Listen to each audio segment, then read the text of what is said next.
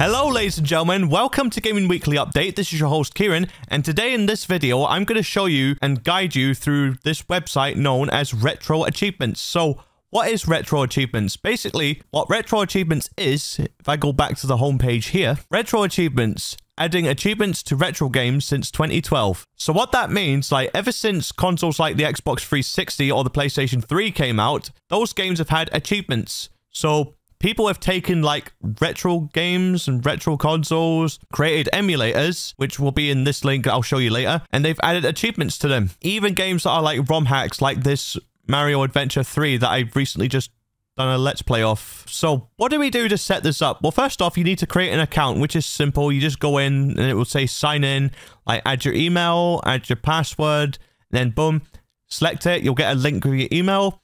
Just sign up, click to confirm it, and then your account is created. So this is my account here. Let's go through what these are. So games. These are the list of games that are compatible for the achievements that you can get. So all the way from Nintendo, all the way from Sony, from the Atari, Sega, NEC.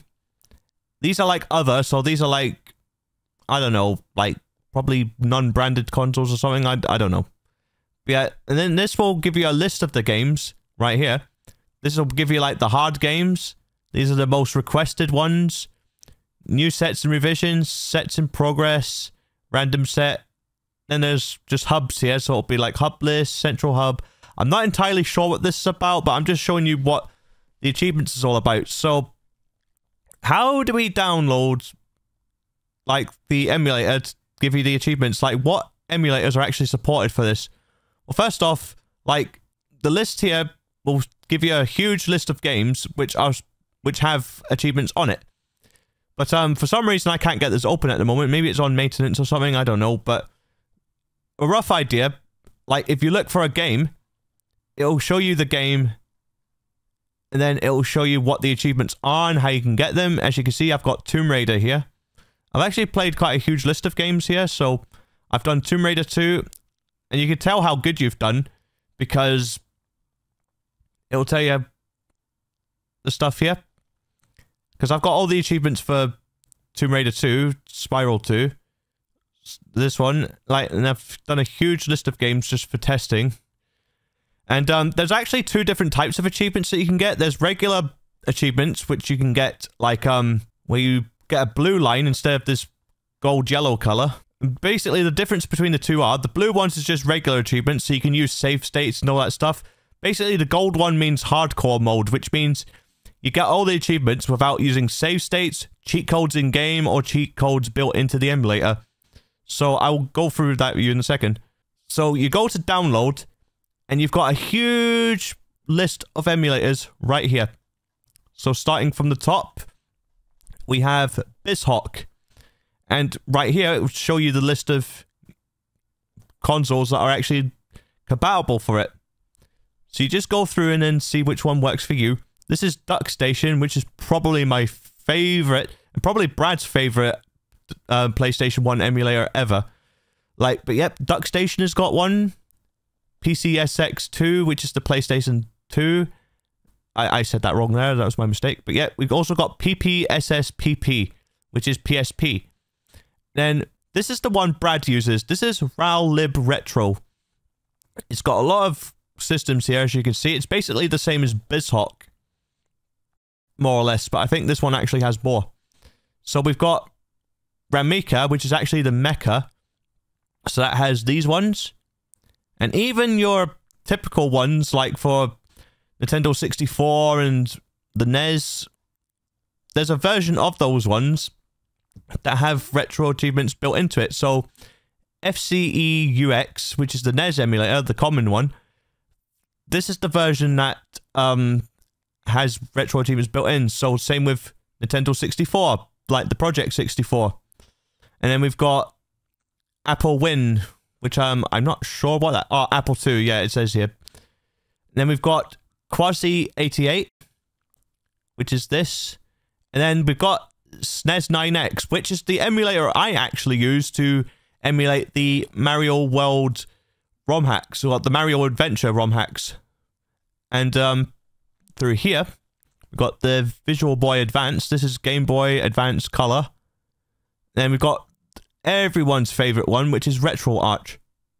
Or Retro Arc, however you want to pronounce that. It's got a lot of list of games here. To some people, they might be a little fiddly, like to set up, but it's actually not so bad once you get the hang of it. And we've got Win Arcadia, I think that says. 2001, Electra, TV, Games, Computer. Yeah. And that's all the achievement, that's all the emulators. So, the ones that I usually use, like I use BizHawk. Like, Brad uses this one. I basically use this one, but I don't know why, but I think it's because it's easier to set up the controls, and I don't know, like, it's different, and also it's easier to go full screen when you double click it, so, oh, didn't mean to do that, but yeah, when you double click it, it goes full screen, so that's what makes it easier for me. So, DuckStation, which is what I would use for PlayStation 1, PCSX2 is what I would use, it's the only one for PS2. I mean, PlayStation's also on, I think, here, and the one Brad uses here, but DuckStation's the one. DuckStation is the best one. So, when you are satisfied which one you're happy with, you go to here where it says download, and it will give you a download link, and then you just install it or whatever you need. Okay, and here are the list of emulators that I traditionally use for my Let's Plays. Like, if I was doing the Sonic ROM hacks, I would use King of Fusion, which this one doesn't support the achievements, by the way. And as I said with SNES, I use SNES 9X, and that's the list of ROM hacks that I've got here. And right here we've got DuckStation, and here I've got the long one, which is PCSX2. And then for Nintendo 64, I got the Project 64 one. So I might switch to actually using BizHawk because, like I said, it's so much easier to look at that at full screen while I'm recording, or if I'm Let's Playing or whatever. But yep, let's go through of how you set this up. So, the same password that you use to sign in, right here. Oh, okay. As you see, when you come to the top here, so I'm just going to log out for this, so you can see. Right, when you first log in, when you first log in, you go up here to where it says Retro Achievements, and then you go log in, type your name in, and of course your password, which you won't be able to see because I've got it blocked. Just type it in. I'll say keep me logged in because that makes it much more convenient. And there it goes, successfully logged in as Kieran Lochran. Yeah, I know. Okay, so when you start a game, let's say for example, Sonic the Hedgehog. There's the game started. So if you want to check out what achievements this game has, click where it says Retro Achievements and click where it says Open this game's page. Or another way of doing it, you can go to where it says File and pause game. And as you can see, you got the list of achievements right here. So you've got things like, I don't know, Flora's Lava.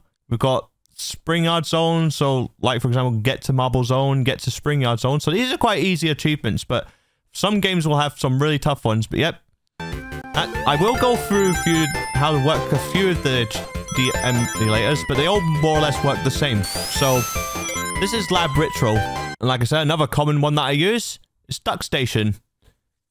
And there's a few of the games that I've got planned that I want to Let's Play. Like, I want to do this for Christmas for some reason. I don't know why, but I thought it'd be fun to do.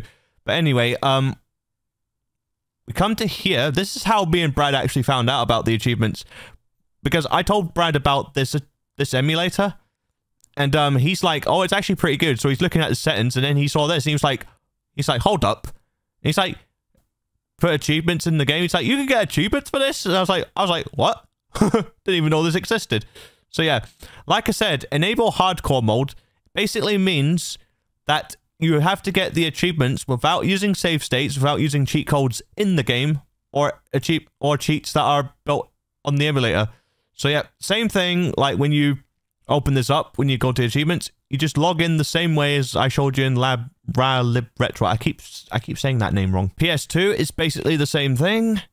You just open that up. Oh, it's asking me to... Sometimes you'll get this, but it's a good thing that it does a update here and there. But as you can see, this emulator is basically similar to DuckStation. So again, you go to settings and you go down to where it says achievements. Then you just log in with the same details that you normally do right here. Very simple stuff. Now, just remember, if you want to get the retro achievement version of the emulator, you have to download it exactly from that retro achievement website. If you download the regular, like Project 64 or SNES 9X or whatever, then it's not going to be supported. So you need to get the ones that say, like, RA Project 64. So, because RA stands for, of course, retro achievements. So, again, there's retro achievements, login. Basically the same as, like, Ralib Retro that we just looked at earlier. And this is RetroArch. So, to set up the retro achievements for this one, you go down to where it says settings, and then you come all the way down where it says achievements. Then, like everything else, put your username here, password here, and then boom, the retro achievements will be ready. So there's loads of different things. There's loads of different games that you can do, and there's loads of different emulators. So you can read what game that you like and whatnot. So everything will be dandy. And there's one thing that I would like to show you that me and Brad just found out recently. You find a game on the list that you find here, if it ever works here and okay, but yeah. Say like you want to play a game on, say like, I don't know, Nintendo 64. Then say you want to play, I don't know,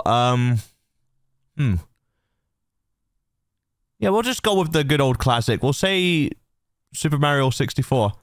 So say like you want to play this. When you open this, like where I'm getting at, you click on where it says want to play. So let's select that. It says added to want to play games. So when you come to here, you go where it says want to play games. Like say like you find a game that you find interesting, that's got interesting achievements to unlock or challenging ones to unlock. You can make a list of that, add it to this list, and you can come back and download the games later. By the way, like I said, you'll probably be asking, why am I not asking where to get the ROMs from or BIOS? Like, there's a rule against that by advertising it, so we can't really advertise that because, you know, like laws with YouTube. But there are many ways of doing it. Like, there's tons of BIOS that you can find on Google and stuff, and ROMs, plenty of websites for that, so you just need to look it up and find it for yourselves, or find other videos. Like I don't know, but like I said, that's why we don't do it. But yeah, that's more or less it for the video, because there's nothing more else left I can tell you other than this is the list of the games, these are the list of achievements, and this is where you get the emulators that are supported for these achievements. So yep, I guess that's going to be it, and that's going to conclude this video. So thank you so much for watching, and as per usual, if you liked what you've seen, please like, comment, and subscribe. Remember to hit the bell if you want to see any more videos or any more live streams that me or Brad produce on this channel. I've been Kieran of Gaming Weekly Update, and we will see you in the next video. Thank you for watching, and goodbye.